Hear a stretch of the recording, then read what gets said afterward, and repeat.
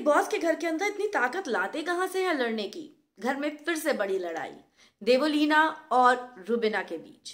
वजह वही पुरानी जो सुबह पंगा हुआ था, और देवोलीना लगातार जिद कर रही है कन्फेशन रूम में जाने की।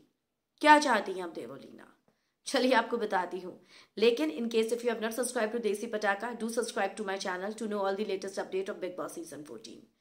घर के अंदर कुछ ऐसा हुआ सुबह जिसकी वजह से रुबिना को माफी मांगनी पड़ी राखी और देवोलीना से, जिससे ये लोग ड्यूटी कर ले, क्योंकि इन लोगों की बर्तन की ड्यूटी थी और ये लोग नहीं कर रहे थे। यहां पर अर्शी ने कोई बद्दुआ दी है देवोलीना को सुबह, और उसके पेरेंट्स के लिए कुछ बोला। देवोलीना और अर्शी की जब लड़ाई हो रही होती है, मैंने आपको बताया भी था सुबह कि उसमें बीच में रुबिना कूद पड़ती हैं, और यहाँ पर रुबिना से इस वजह से काफी ज्यादा नाराज है देवोलीना, और वो रुबिना को ये कहती हुई नजर आती है कि तू बीच में आई क्यों, तुम अपने आप को बड़ी सत्य की मूरत बनती घूमती हो, एथिक्स वाली लेडी कहती हो अपने आप को, लेकिन माफ करना तुम्हारे अंदर जरा से भी एथिक्स नहीं है और तुम एक नंबर की नाटकबाज हो। तुम नाटक करती हो, तुम एक बहुत अच्छी एक्ट्रेस हो, तुम यहाँ पर एक रोल निभा रही हो आके, तुम रियल हो ही नहीं रुबिना, तुम यहाँ पर एक्टिंग कर रही हो, और मैं तो मान गई तुमसे अच्छी एक्ट्रेस हमारी इंडस्ट्री में नहीं है।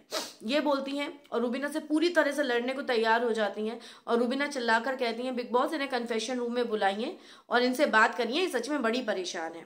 सारा घर जो है इनकी लड़ाई में इन्वॉल्व होता है, पूरी तरह से हावी हो रही होती है देवोलीना रुबिना के ऊपर, उनके ऊपर चढ़ रही होती हैं। बीच में अभिनव आकर उसको रोकते हैं, वरना हाथापाई की भी नौबत थी। बहुत ज्यादा गुस्से में देवोलीना, कहीं ना कहीं ऐसा लग रहा है कि पहले निक्की की वजह से रुबिना को डांट पड़ी थी, अब लग रहा है कि अर्शी की वजह से इस वीकेंड के बाद पर फिर से सलमान रुबिना को सुनाएंगे कि तुम बीच में क्यों कूदी। और वैसे भी रुबिना कुछ करे या ना करे, ये तो तय है कि रुबिना को सुनने को तो मिलता ही है। What's your take on it, मुझे जरूर बताएं, और पल पल की खबर मैं आपको लाकर देती रहूंगी देसी पटाखा पर, इसलिए सब्सक्राइब जरूर करना चैनल को, और हाँ लाइक तो कर ही देना वीडियो को। Good bye guys.